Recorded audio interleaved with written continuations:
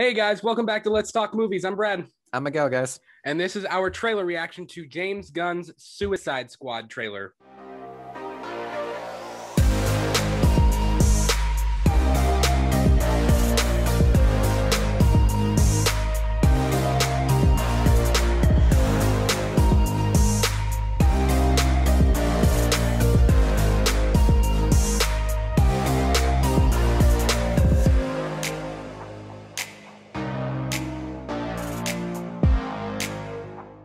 I'm interested to see how I feel about this trailer because I was kind of in the minority. I enjoyed the first Suicide Squad movie.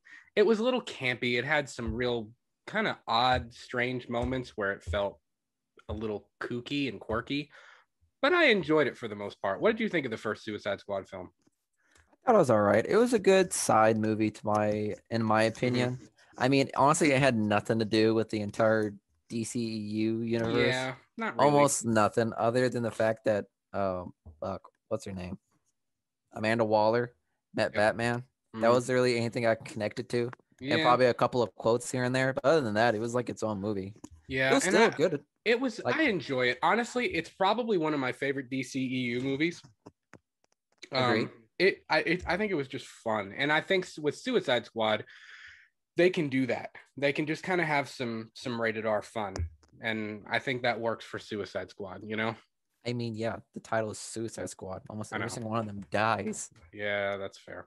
So, like Boomerang, who died, he had like 5 scenes and then he was dead. No, not Boomerang. You're talking about I know. Slipknot. Yes. Yeah, which I'm almost certain that's how it is. Like, have you seen the posters of it? I have. It literally says "Don't get attached" because literally half of them are gonna die. That's how it goes. And I really enjoyed Margot Robbie as Harley Quinn. She was great.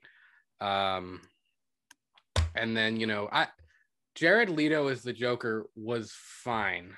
I didn't like the creative choice to give him all the tattoos and the clothes he was wearing. I thought that was kind of strange. It was psycho, but in a weird way. Yeah, it felt very out of place.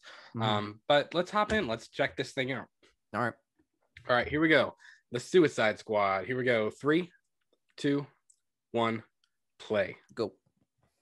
Restricted. Ooh, red band. You gotta be kidding me. You're gonna risk the entire mission for a mental defective dressed as a court jester. This coming from a guy that wears a toilet seat on his head. We don't leave one of our own behind. This cast is gonna be fucking hilarious. I can already tell the chemistry is there. Team 2 is clear to go. Fire up. 3, 2. What are you guys doing? What? Oh crap! I didn't even realize who that was. You were gonna save me? It was a really good plan too. Well, I can go back inside and you can still do it. That's patronizing. I'm so sorry. Harley Quinn. Blood sport. Why does Rick Flag sound? I don't know. He looks way different. He looks like he's one of them. Successfully complete the mission, you get 10 years off your sentence. I forget Pete Davidson's in this. What the fuck is that? You fail to follow my orders in any way. Oh, that's Michael Rooker. Damn, he didn't look the same. No. So this is the famous Suicide Squad. This almost looks like a reboot. All these people are gonna die. You know that, right? Yeah. I can just tell. Kib. Nom. That's funny. And Yes, that is your hand. Is it just me or does John Cena look super out of place? Very. I hope so. You know who voices King Shark, right? He said, "I hope so." We failed the mission. Oh my god. If we find out any information. Who voices Shark? You die. Sylvester Stallone. Oh, okay. Yeah, I remember seeing that now. If you cough without covering your mouth. Even Harley looks a little bit different. Yeah. I dig it though. What's the plan? What the hell am I supposed to know? Yeah, Ric Flair looks way different. He's not in his military getup. You should eat a big bag of dicks. If this whole beach was completely covered in dicks, and somebody said I'd eat every dick until the beach was clean for liberty, I would say no problemo. Why would someone put penises all over the beach? Who knows why madmen do what they do? That came out of his mouth. Okay.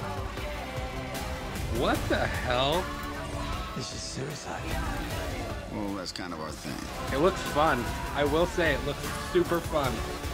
See that? I did. You worry, eh? I'm gonna get you out of here alive. I'm going to get you out of here alive.